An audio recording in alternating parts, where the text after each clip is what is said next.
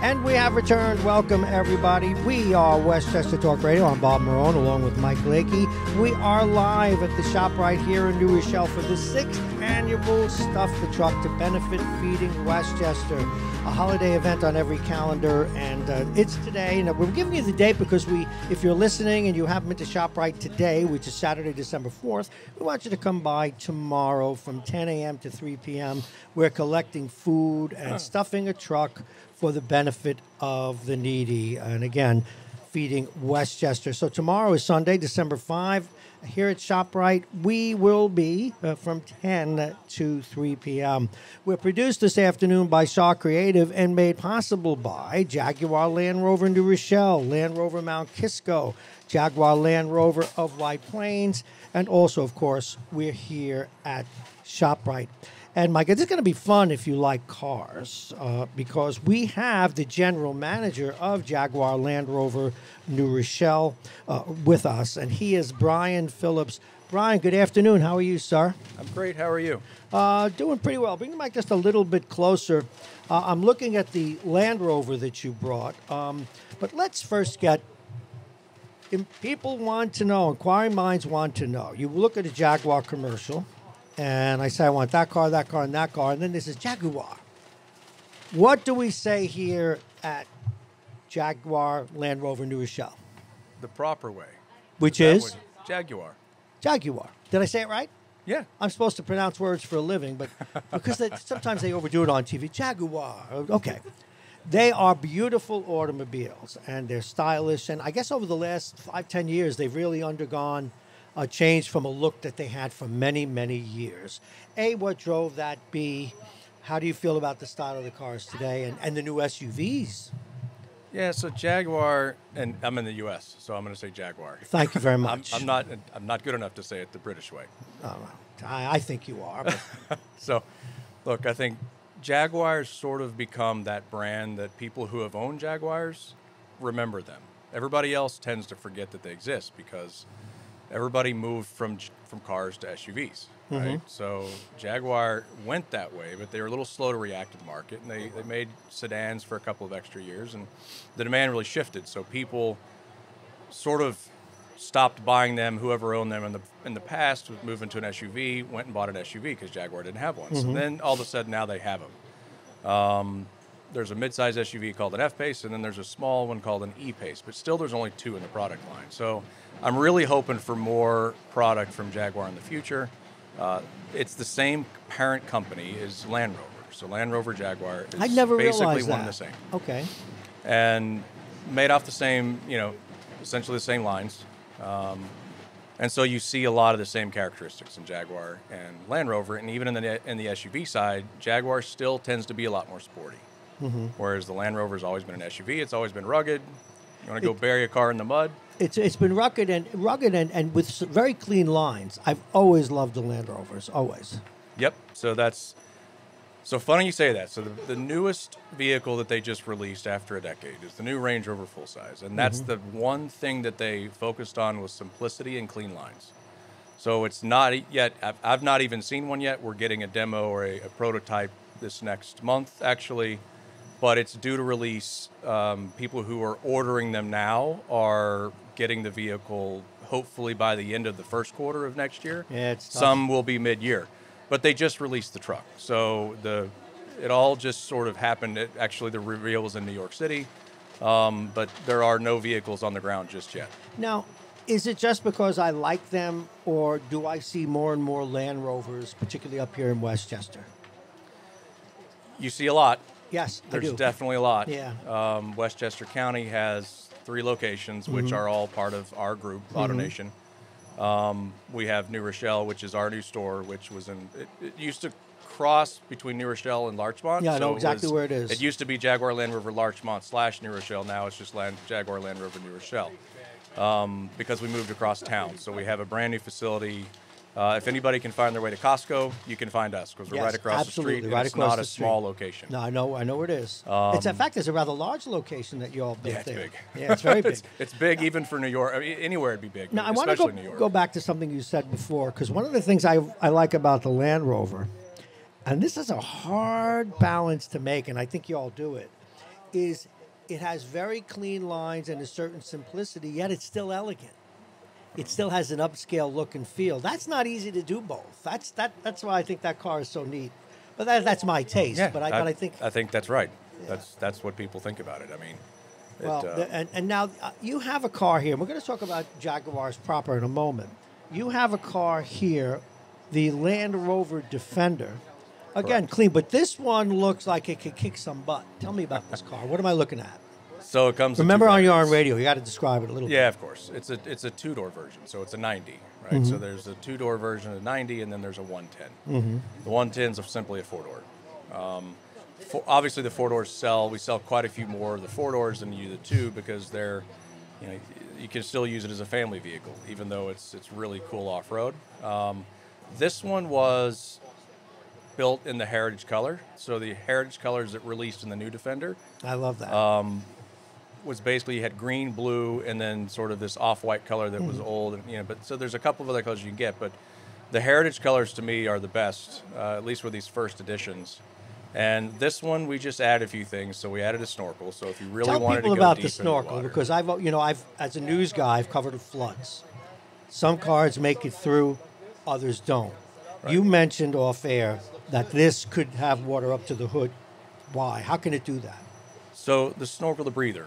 If you see the breather on the driver's Yeah, I side, see the it. It's up on snorkel, the the biggest cars die in the water because the intake gets cut off. So these Land Rovers are good up to about 3 feet of water. They're sealed underneath so that the water doesn't creep into the floorboards. So you can actually have water up to mid-level on the door without the breather. The breather, you're going to float away before you get the car to stall. No, that's not bad. You're not going to kill it, but you're going to float away. Okay, that's really interesting. Now it's got some rugged tires. It has some good clearance at the wheels. This is the one in some of the commercials where they're going up hills and stuff and all of that. Folks, I don't even sell these cars, but I could. But things I like, I say I could sell, and I could sell a Land Rover tomorrow. Let's talk about the Jaguar. And you mentioned this transition to SUVs. The first few I saw, I said, that's a Jaguar. And they did capture what you said, even though the ones that aren't out yet, the ones that have already been produced. They have a nice sporty look to them, and then when someone hits the pedal, they growl. I mean, those cars are obviously sporty. Just how sporty are they, and what are the appointments? The sportiest version for Jaguar is an SVR, which is special vehicle. All right, so in terms of power, your Jaguar F-Pace SVR, the most powerful one on the road for our brand, is 550 horsepower. 550 horsepower. And that could move Big Michael around. That's a lot of energy. Quickly. Wow. So Land Rover has its own version. It's an SVR Range Rover Sport. They're both north of 500 horsepower. One's 550, one's 575. It's the same engine. A little bit different tuning, but they're quick. They're fast. They're sports cars, basically dolled up as an SUV. Yeah. So you get everything you want in one vehicle. Let's get to the heart of the matter, as Don Henley once said. What makes a Jaguar so special? I mean, they have their history, but what about the engineering? What about the product itself? So I think Jaguar has done a great job of staying true to their roots, both in design element and making sure that you never lost the angle that it's a driver's car. Mm-hmm. Certain cars you get in, you're insulated from the road. It's nice and comfortable and cushy. You just don't. You're driving down the road, you get a pothole, you barely know it. Mm-hmm. It's New York. There's plenty of them, right? Jaguars still are made to be drivers' cars. So you're gonna have a level of insulation and comfort, but you're still gonna feel the road. You're gonna hear the road, and they're just fun to drive. I mean, they have different modes now. I mean, the software's designed to where you put it in sport mode, it'll drive and it'll be tuned completely different than comfort mode. And if you have to drive them in snow and ice, there's a snow and ice mode, and you can put it in that mode and it's barely going to go. So if you hit the gas, you're not going to go very fast, but it's designed to keep control. Now I'm worried, and I want to remind people who you are. His name is Bryan Phillips. He's the general manager of Jaguar Land Rover here in New Rochelle. We're talking about Land Rovers and Jaguars, obviously. And also, let me thank you before we continue for being out here today and sponsoring this event. It's a wonderful thing to do, and it's appreciated. I caught wind of this about 2 months ago and immediately jumped at the opportunity because for me, the brand new store, look, everybody knows that inventory's tight, right? So we're selling out till early next year. So it's not really about that for me. It's about making sure we're contributing locally and helping local people in need. Well, you've done it Less today. about the marketing, but more about the local help. Well, as you can see, and we know you're not far from here. Take a ride over to where you go to Costco, folks, and you'll see their beautiful new facility. Before we go, a little bit more about the stand, the 4-door. I have noticed some automakers are not losing the zest for that. One I'll mention off air. It's nice, but yours are beautiful. They're still going to talk about. You're still going to make those, I hope, because I see people going back to them at some point. Not completely, but there's a market for it. Yeah, I mean, you're talking about cars. Yeah, regular of course cars, not an SUV. Of course we are. They're beautiful. Look, everybody sees the transition to electric, right? So there's all these different manufacturers are making their attempts to move to electric. Jaguar had one of the first all-electric luxury cars, right? Everybody's heard of our competitor Tesla's car, plenty of models. Yeah. Jaguar actually had an I-Pace that released several years ago that won all sorts of awards. It's more of a luxury variant, and it's full electric. So that's what I think. When you see Jaguar come back with many models that are not on the road yet, you're going to see a lot more electrification of those cars. Some hybrid, electric, gas hybrid, and then some full electric. Well, I'm making this prediction. I think those cars, people still, and if they can afford them, they want an SUV, but they also want a family car, and some of them are just downright beautiful, and the Jaguar is as well. Before we go, everybody's worried about buying a new car. I'm in the market I can't even buy a used car. Yeah. I have a guy down the street wants to sell me a wreck. I'm ready to buy it because my car finally died. And, the best I can do is in the first month of the new year. How long is this chip thing going to continue?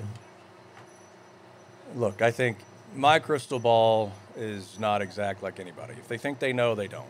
You know, I tend to think that we're in for another year, maybe 18 months of this. Hopefully not as long. But it's a combination of chips, availability, and how these vehicles are changing. And I think you're going to start seeing more and more adaptation of how vehicles are built, less reliant on chips, right? So there has been talk of different manufacturers producing cars with more analog gauges like you used to see, and less of the digital readouts, because all of those things rely on chips. So you're going to everybody's having to adapt. And I think that adaptation process is already going. And so I think you're going to start to see inventory levels really start to correct, hopefully next year. Oh, I'd like to say it's earlier in the year, but maybe in the third or fourth quarter. Let's go hyper-local for a minute. I was at Costco's a couple of weeks ago, and I looked at your new facility over there to my right when I turned in. It is the biggest auto dealership I've ever seen. Years ago when I bought a car out in Reedman, Pennsylvania, which is acres. That's huge. Are you getting foot traffic and car traffic as a result of where you're located yet? Has that started? Yes, it has. The old location. So the one thing about our old location, we were the first Land Rover store in Westchester County. So the old store in Larchmont has been here the longest. So long time transpired before we moved to the new place. They're just going over there anyway. Right. So tough to park. It's tough to pull out and pull in, and you're risking life and limb to do that. So the cool thing is we finally have plenty of parking. Our service facility is 4 times the size of what it used to be, and so that's the big thing, is like for maintenance and for anything that's going on, especially since production on the new car side has dropped, we see more and more people coming in for service that are keeping their cars longer. They're doing more maintenance. They're doing tires, brakes. They're doing all sorts of things, and so we finally have, in my mind, a really, I'd say, not just adequate, but a rocking facility we're able to get people in and out of much, much quicker. Yeah, it looks like it. I've got to stop in there. It's a beautiful facility. The cars obviously are what they are. Bryan represents them equally well. Bryan Phillips, General Manager, Jaguar Land Rover of New Rochelle. Folks, next time you're on your way to Costco or to Home Depot. Home Depot. I spend way too much time there. Or Home Depot, or you're getting the cheap gas from Home Depot. Take a look to your right. Check them out. It's probably the nicest facility to to look at and buy cars that you've ever seen for a while. I want to thank you very much. And once again, I want to thank you for supporting this wonderful event. Bryan, it's been a real pleasure. Thank you so much. Thanks for having me. All right, folks, we're going to take a break. We'll be right back after this.